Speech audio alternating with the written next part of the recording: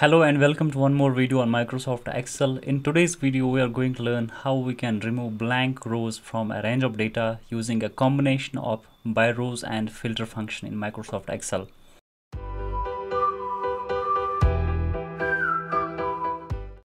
Here I have this range of data. It's a balance sheet of a hypothetical company, the Willer Academy. This balance sheet has some blank rows like this row here, and there are other rows also which are blank like this row here.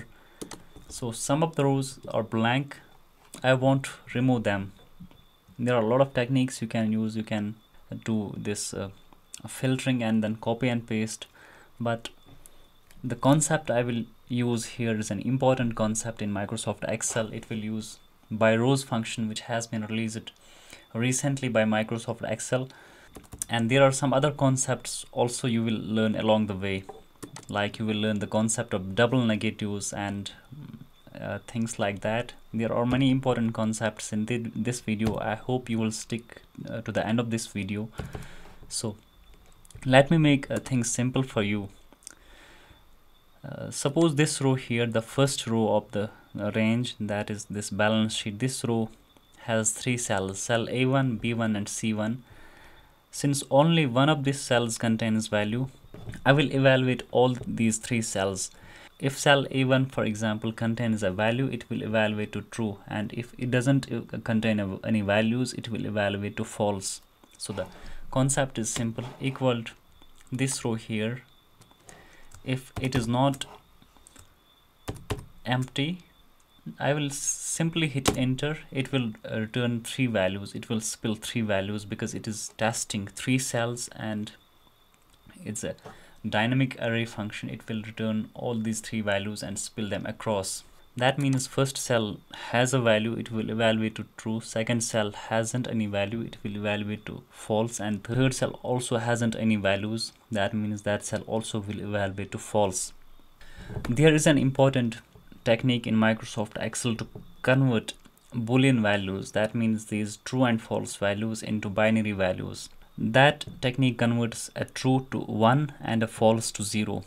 That is simple. Just type double negative here at the beginning of this formula, close this in parentheses, close it in brackets, hit enter on the keyboard. Now we have these values in terms of ones and zeros. Now I will drag this formula down till the end of this range. It will spill these values across. Since I have to check only blank rows, I will test whether it has a value of 0 or greater than 0. That means I can sum these values here, because if there are these three cells are blank, they all will have 0 values, and when we sum all of them, all the three cells, it will still evaluate to true. Sorry, it will still evaluate to 0. And if all of them contain values, that means there will be 3 ones, and that will evaluate to 3. So let me sum these values here so that the result is in a single cell. Close the sum function, hit enter on the keyboard, then I will drag this formula down. So I have these values in terms of these values 1, 2, 0. Now the concept is simple.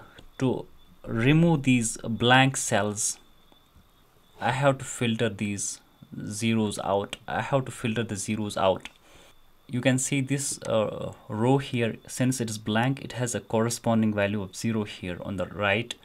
Similarly for this row also, it is blank, it has a corresponding value of 0. Now since I had to drag this formula down till the end of this range to get these values ones in terms of ones and zeros, I can achieve the same result using the BYROW function. The BYROW function is a lambda helper function which has been recently released by Microsoft, and it is useful not just in this scenario but in a lot of other scenarios. So it is an important function. Let me use BYROW function here. The first argument for the BYROW function is the array. This is my array here. I will press on the first cell, Control Shift right arrow on the keyboard, then Control Shift down arrow on the keyboard. Then to go to back to the point where I was typing the formula, I will press Ctrl and backspace on the keyboard. It will bring me back to the cell in which I was typing the formula. I will type a comma here.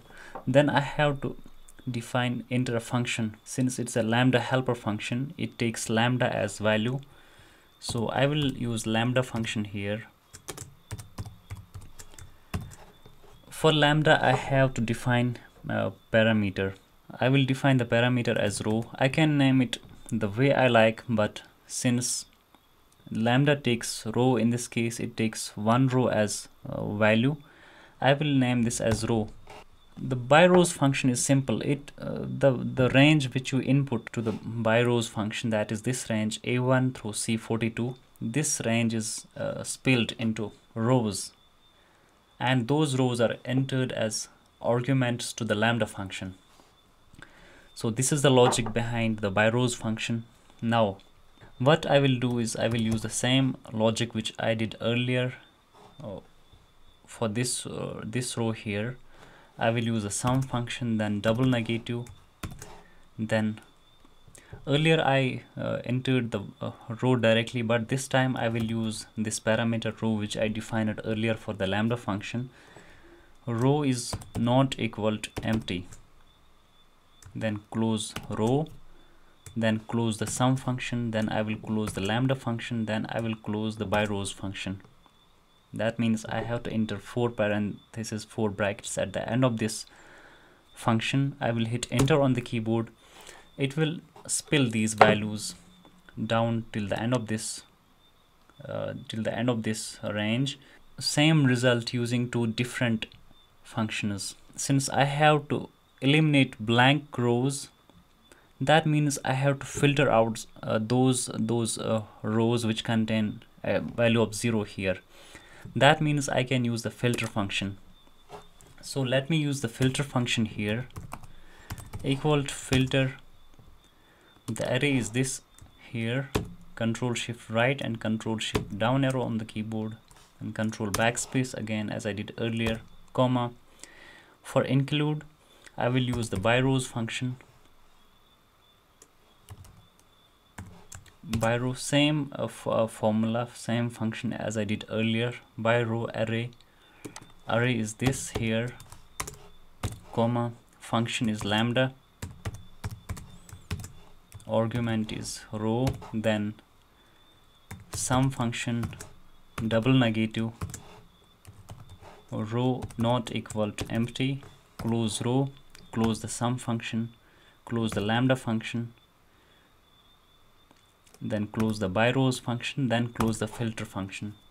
I will hit enter on the keyboard. As soon as I hit enter on the keyboard, the values are spilled across these rows and columns. Now you can see those rows which contain a value of 0 here, those rows have been excluded. This range doesn't contain any blank rows. All the blank rows have been eliminated from this range. Now notice the result. This range here on the right, it hasn't as many rows as the earlier range on the left here. So this is how you can remove blank rows from a range of cells using the BYROW, using a combination of filter and BYROW function in Microsoft Excel. So I hope this video was helpful. If you like this video, please give it a thumbs up. And if you like the content on this channel, kindly hit that subscribe button. And finally, I have included the link to download the practice workbook. It is in the description. If you want me to make videos on any other topic, feel free to leave a comment in the comment section of this video. Thanks for watching.